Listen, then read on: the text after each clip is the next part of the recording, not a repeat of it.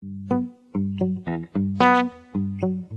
a very long time, young people in Zimbabwe have been learning a variety of skills which are relevant to their particular trade.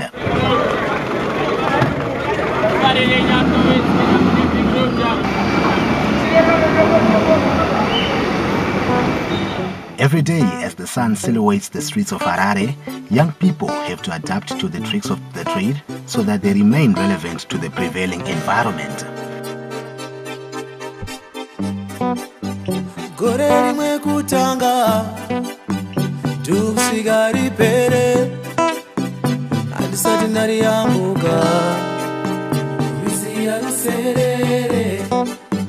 The nature of our everyday lives involves an element of passing on and transfer of knowledge from one another.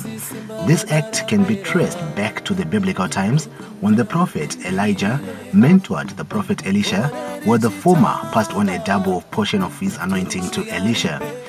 Today, societies, though at times unaware, continue with the practice which can be universally described as mentoring. My first mentors, without question, were my parents, my father and my mother. At a very turbulent time of being a black person, moved from Africa to America and made their presence felt in a completely different continent. I think that's phenomenal. Mentorship to me is the responsibility which one has to give guidance to young people to become responsible for their own destiny. As one wants to go ahead and forge ahead, one has got to look up to people that can inspire them, that can give them that motivation to see that anything is possible. I genuinely believe that if we don't have the passing on of the baton, we then have an extension of best practices in the past. It's like teaching. When you're saying, oh, you are a former player, there are skills that you acquired while you are playing, and you need to plow it back. Mentorship can make a difference in a young person's life.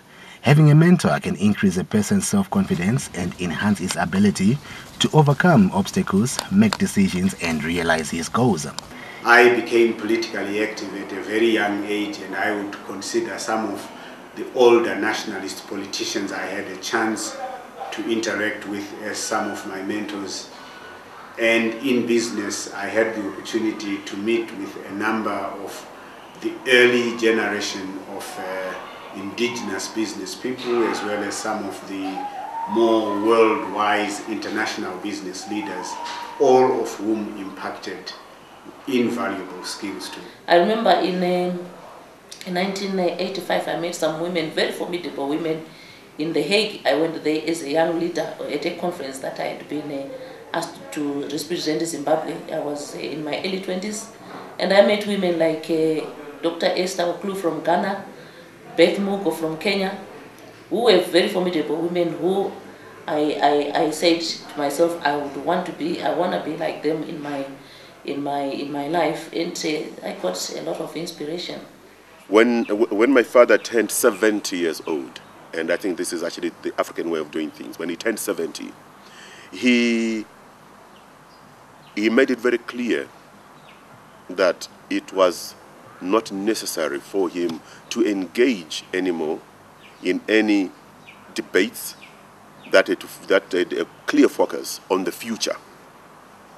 What was critical was for him actually to pass on the knowledge that he had actually learned way before, so that at least we can be better equipped. So my entire childhood would actually sit around the dare, the ancient learning. And you would be asked to participate actively in any of the deliberations that the community was going through. And for me, that became a clear-cut case that you actually need to have knowledge transfer from the old to the young. Interestingly, the practice of mentoring is a two-way process which denotes both giving out knowledge as well as the teacher learning from their student. Even the older generation has got a lot to learn from the younger generation. I was taught the electronic business way of doing things by my own son. what we call the before computers generation, like me, will find or will struggle to understand how computers work compared to the youngsters who will grow up among those items. Those are some of the challenges. And you can't mentor such children with skills that you don't have. Young people face a myriad of challenges in their quest to effectively achieve set goals and objectives, hence a need for a comprehensive overhaul in skills transfer, where mentoring principles can facilitate platforms where established leaders transfer vital knowledge to aspiring young leaders and advancing the skills of those who will succeed them.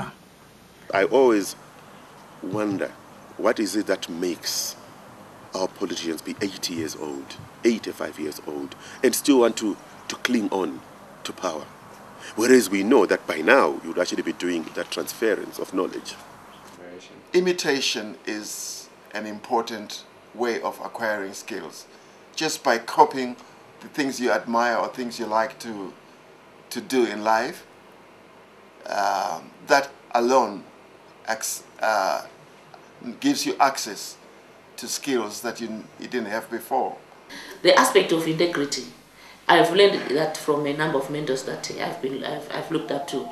I think that the art of being knowledgeable, knowing and understanding where you are going, the issues of understanding goal setting, because you find that a lot of people that I have looked up to are people that knew exactly where they were going, what they wanted. In a partnership, it cannot be constructed by the input of only the one party and the other isn't making a contribution. So both the younger generation and the older generation need to find time for each other and need to spend time with each other. I don't believe there's a substitute for a direct interaction. Spending 10 minutes, 2 hours, 1 week in the same place at the same time as the person who is mentoring you, I think is the most effective and still the best method of imparting skills. However, with less interaction, fueled mostly by the generation gap, there have not been enough platforms for sharing of this knowledge. There are too many other things happening in life that distract us. We think we are too busy to spend time with each other. We just have to have enough discipline in that 24-hour day to reserve an hour, half an hour, 2 hours in a week to interact between the mentor and the mentee. The biggest challenge for that lack of that transference also lies with the youths themselves. And I'm actually happy that actually this conference is about the youths.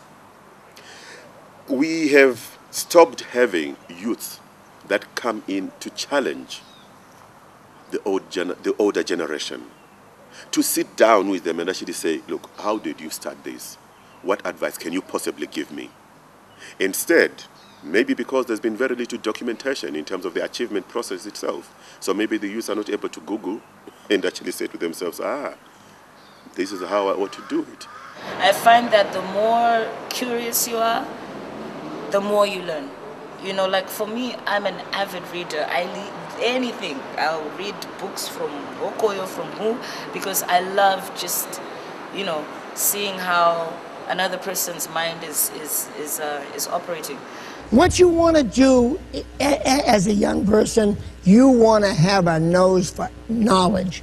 You want to be looking at 10 people. I like the way this person speaks. I like the way that person makes presentations. Geez, I like the way that person leads people. I like the way, and then you got to be insatiable in the journal, in the Wall Street Journal, in the Times, or business section, or anywhere, reading voraciously, because there's a tip everywhere. And everyone is a teacher. Everyone is a teacher. I mean, you cannot hook on to making yourself somebody else. You want to make yourself an amalgamation of the best ideas you can put together with your personality and your style that makes you comfortable in your own shoes. The recent advancement in technology is an opportunity to increase interaction, as various tools offered by information communication technologies can eliminate challenges brought about by distance, as mentors and mentees can easily get in touch at the tip of their fingertips. tinokarirawo kuti imwimwi vana vedu maakuziya zvana Facebook zvo vangidze kuti zvinomboitwa sei nokuti hatitozvizivi imwimwi munondodzidzisana uno asi munosiya mai vari pa nguva iri kuenda mberi technology dziri kudini dziri kutowanda saka kuti isusu kuti zviro zvitinakire tione kuwirirana kana kuti titaurirane nevanonga vari kunze kwenyika kana kuti tigone kutowirirana nevana wedu zvavanonga vari kuronga ini ndaona kuti ngatifambirane nenguva tifundiseyo mafacebook tifundiseyo mawhatsapp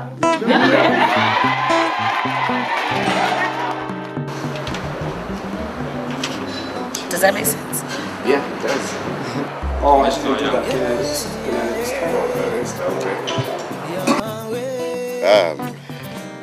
Is this from a villager perspective or from a producer's perspective? Yeah, are you recording? Yes. So it is kind of like okay. On the red light is on. Okay. I noticed that, you know. Deeper Simba, Ndisanete, Kubira Pagare.